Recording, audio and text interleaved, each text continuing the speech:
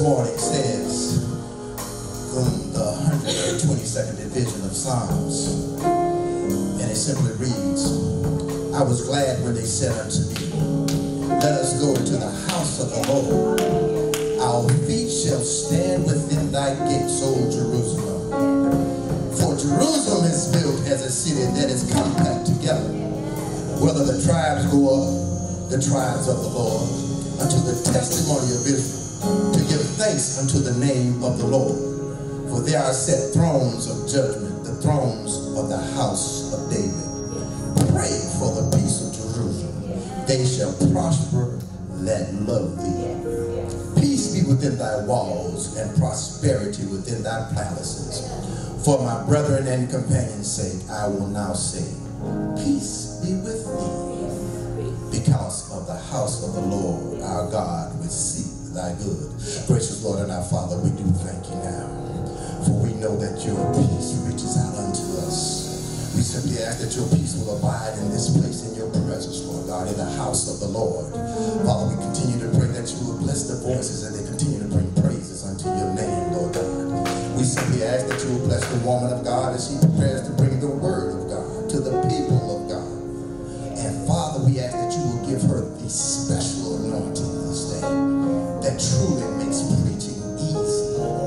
Father, and the words that she will speak will fall on the very good ground, and it will be edified unto your name. Father, take charge of this service. Have your way. In Jesus' name we pray. Amen. It is time to allow the word to penetrate into the spirit man. When it say fall on good ground, that means that the seeds that the pastor has planted into you will take up root and it will grow. So when people see you, they will know that you are a child of God and that your life ain't just like the world. I got a couple called us from Florida and wanted my wife and I to counsel them. Here's the thing about it. I can't counsel because the very thing that they said 6 months ago is the only thing that they say today. So to see change,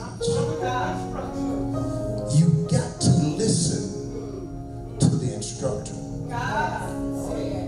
If somebody has something for you and their life speaks volume and says, I know what I'm talking about, not only hear what they say, but you got to listen. Two separate things. So it is time out for us to do the ritual, the religiosity. We don't need to be like the Pharisees. They knew the word, but didn't always do the word and live the word. So it's time out for the same thing. It's time to be about God's work and his business.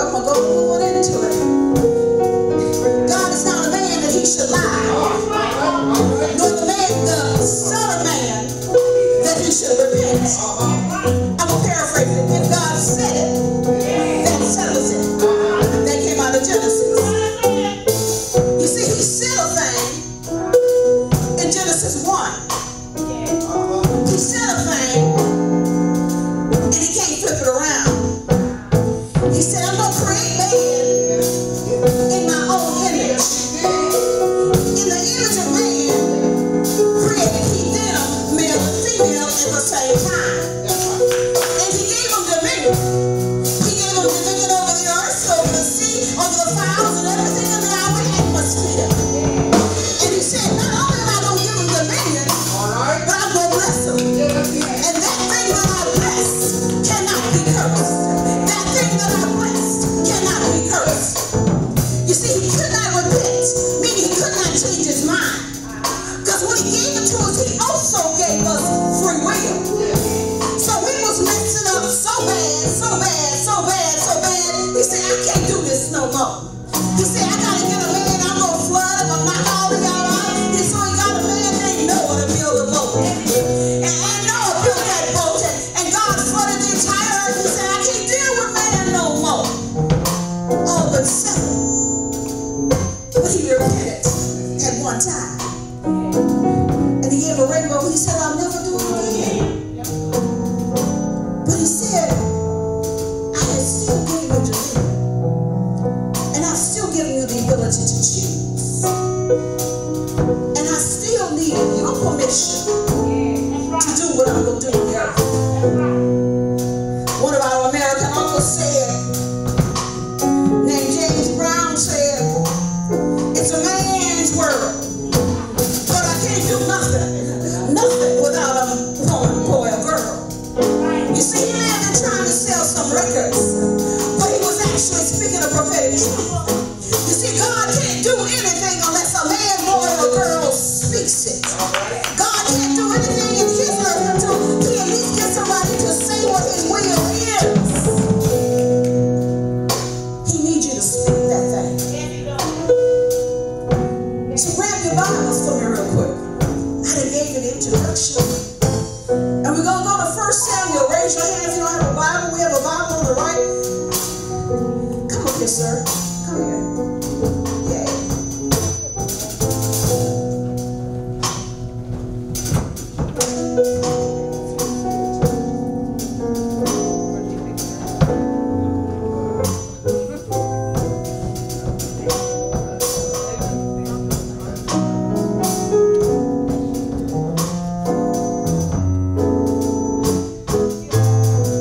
I can't move until he tell me to move. Because I got to erase this first. Put your Bible down. You brought him here, Isaac. You did deliverance dance. Come on up.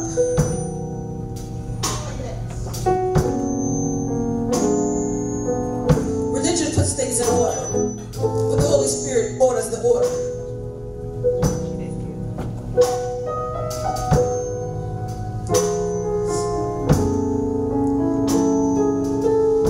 He told me I couldn't go forward with the word until I touched and agreed with you and told the enemy to get his hands off of you. I don't know you. I don't know what's on you. But whatever it is, okay, the spirit of suicide, look at me. The spirit of suicide will no longer rest on your spirit. The spirit of the defeat will no longer rest in your spirit.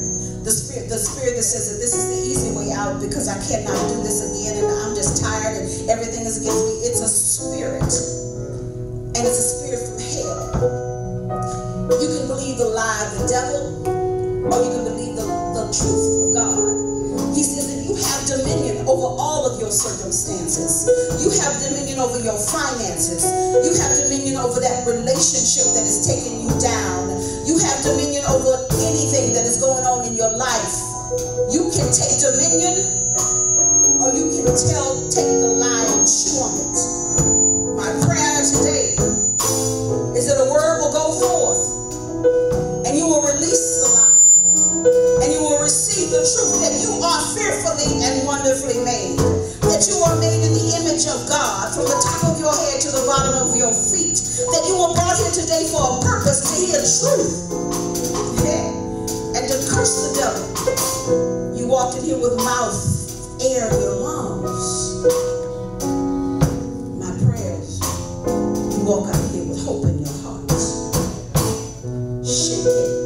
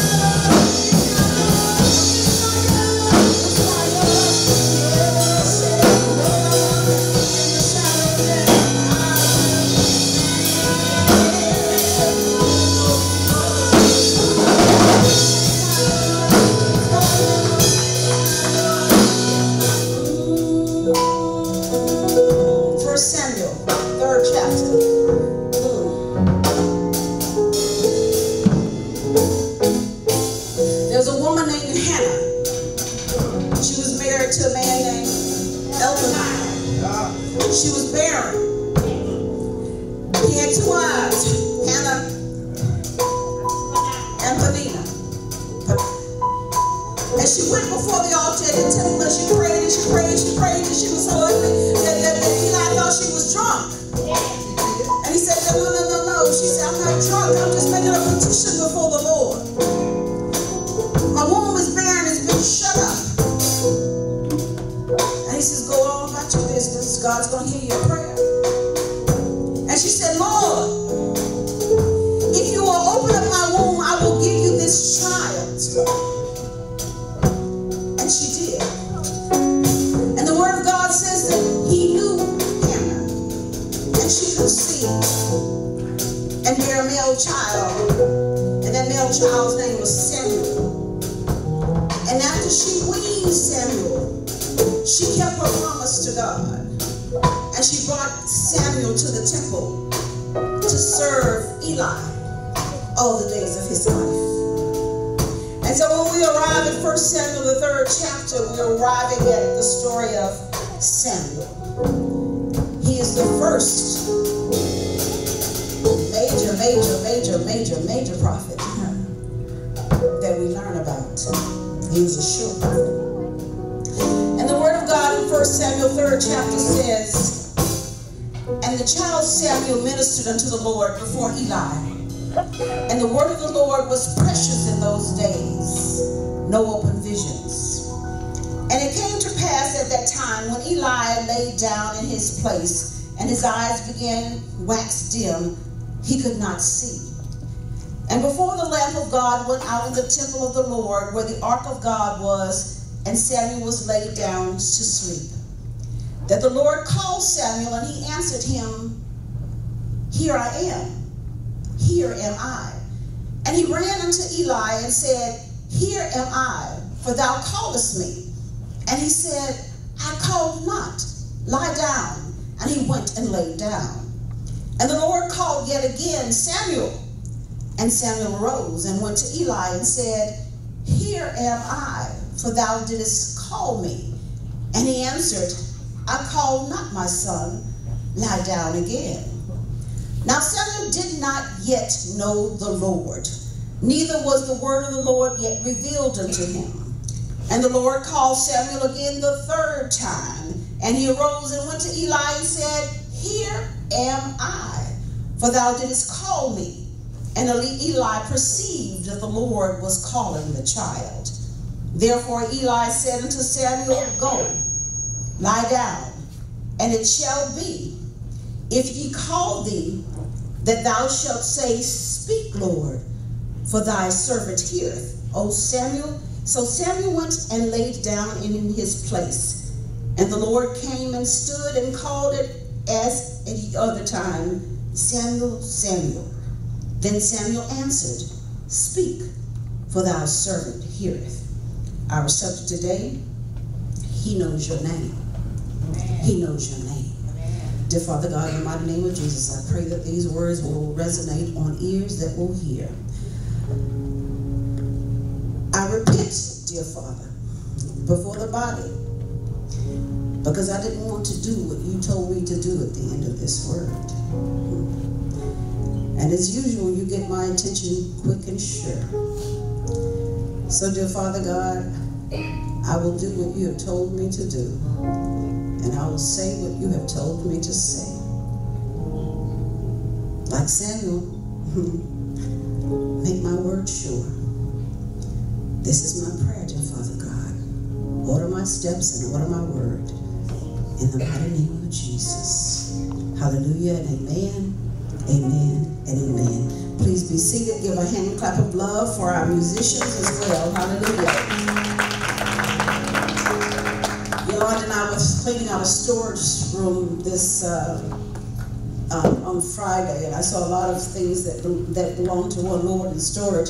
And one of those were the note cards that say notes for the sermon. So I always say that this is a teaching ministry. So if you need something to write on, then there's a clipboard at each end. There's a clipboard in the back. So instead of having to use your panel cards that you can be used as evangelism tools, then feel free to reach over for a clipboard or raise your hand and someone will get you something. Because sometimes if you just get the scripture and read and chew on the scripture later on during the week, that can be a blessing to you. Hallelujah and amen. As I said in my introduction, God is not a man. He cannot lie. He has to adhere to his own principles. His principles were established in Genesis 1.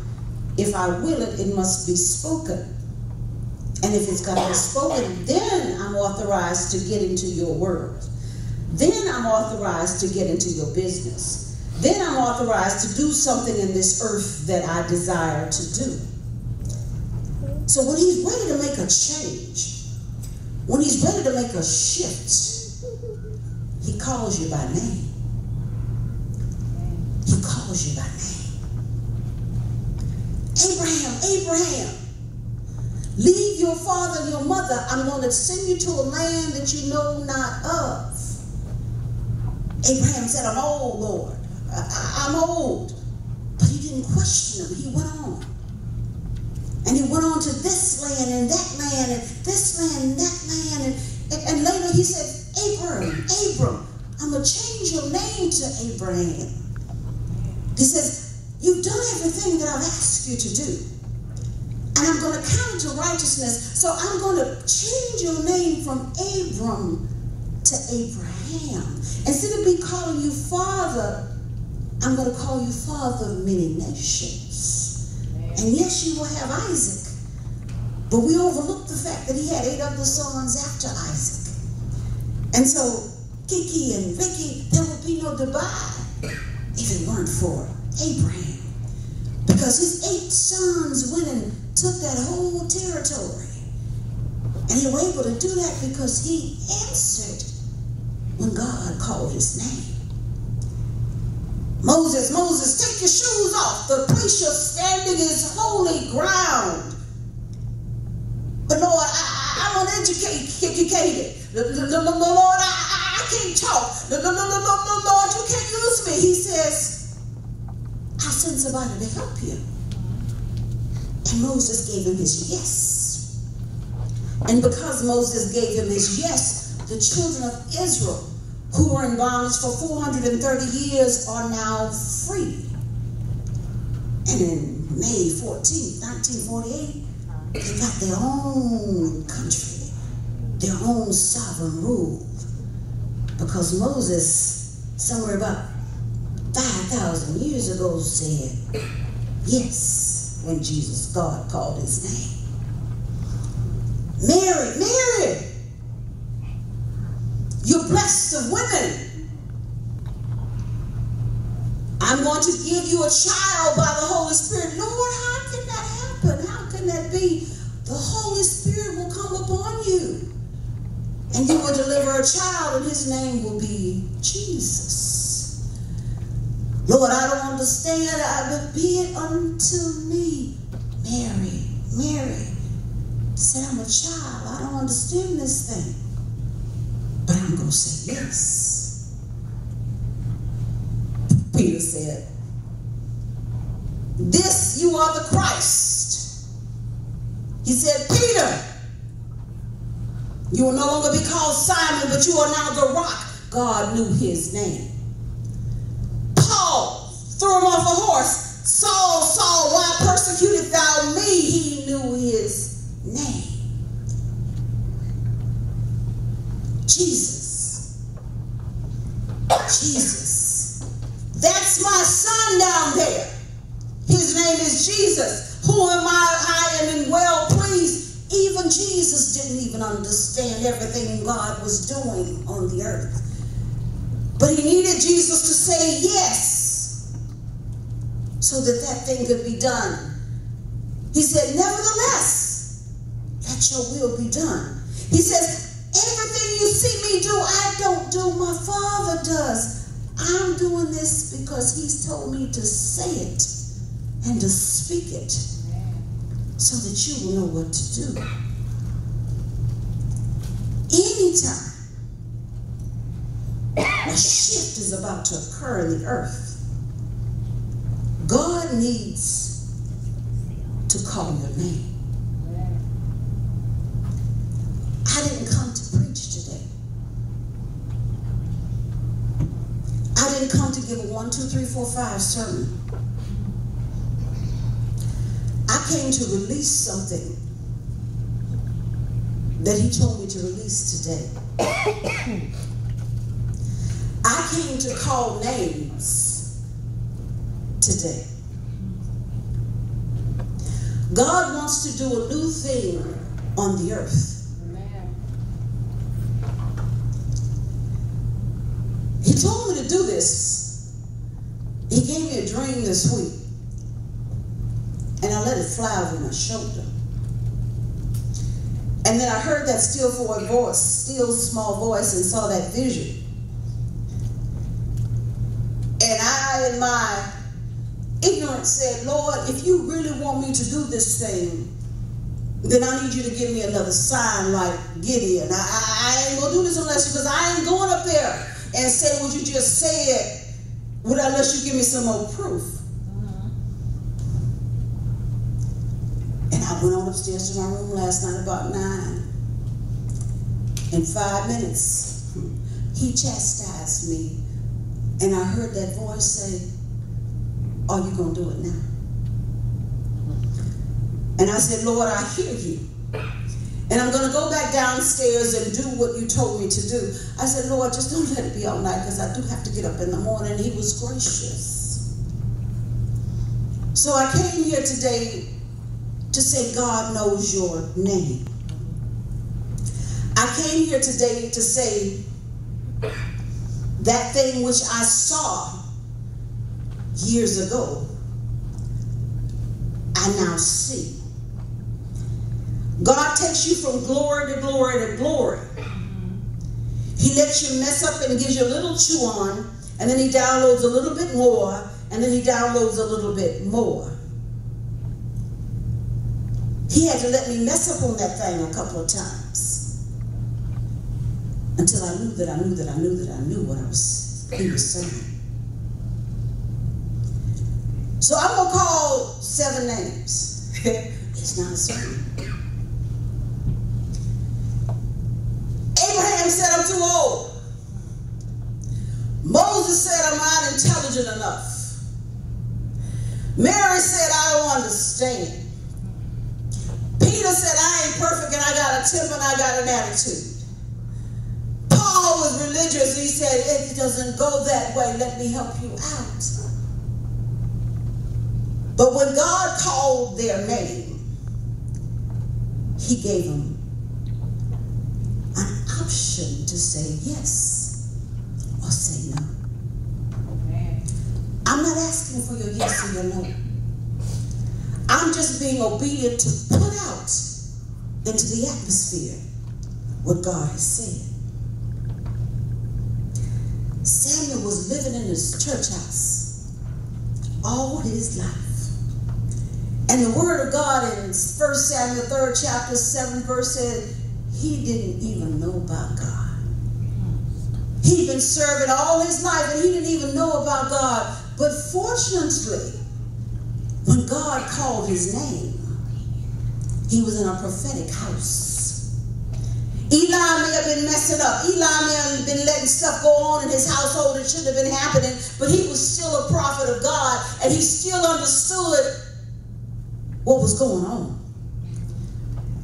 So even though Eli didn't recognize that God had called him, Eli didn't recognize that God had chosen him, he was still fortunate enough to be around somebody who understood God's ways. Yes. To magnify you. Let them do this unto your glory. Your glory, God. Your glory, God. Your glory, God. Your glory. Remove doubt out their minds. Yes.